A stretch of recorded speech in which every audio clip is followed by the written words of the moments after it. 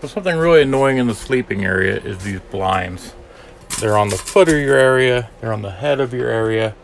When you're sleeping, you're always bumping your hands into them. But you can't leave them open because, of course, everybody's going to see you in the morning. So, or at night even. So what you do is you put this, it's not an adhesive, it's a static cling type material. And it gives a kind of a, a fake stained glass look to it. And we're still going to install it on this side. So we'll show you how that goes. So this is the screen that comes out of there, and you can see on one side there's spring clips. And what it does is you push it out and then pop it out, and then you can get this thing out where you're not breaking it. Once you get this thing out, now you can put your static cling stained glass look on top of this. First thing you do is you peel off the protective layer. This just keeps all the dirt off of it. Then you want to get your glass wet. So we're going to do which one are we doing? We're going to do the top one first. So let's do the top one. We're going to get it a little bit wet and get that a little bit wet.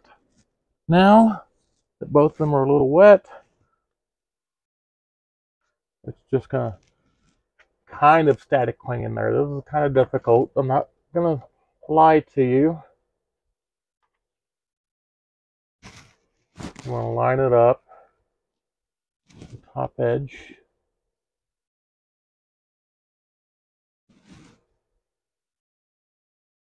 And like I said, it's a static cling type material. Kind of push it in. And because we got water in there, you can take a piece of cardboard or you can get a squeegee. I just use a piece of old cardboard. And we're going to work some of these bubbles out.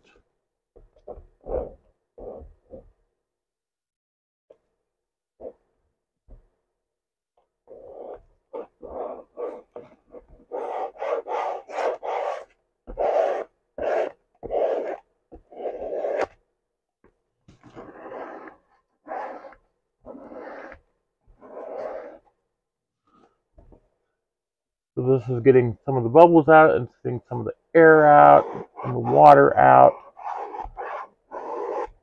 You're just pushing all kind of from the center, work your way to the edges.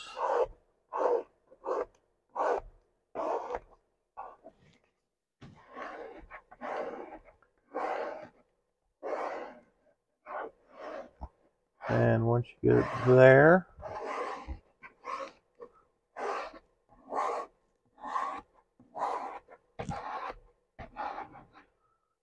once it's mostly done like that, and let me show you a little zoom up of it.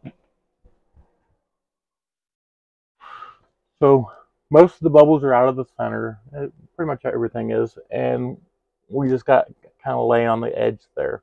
What I'm going to do is I'm going to do the bottom one now, and then I'm going to let that dry a little bit is what I'm doing. And then when I get the bottom one done, I'll go back to the top. I'll take a razor blade and cut the edges so it fits really nice in there. And then once that's done, I'll give it one more squeegee and they'll be done. And that's it. One more thing I wanted to point out was this color and everything I got.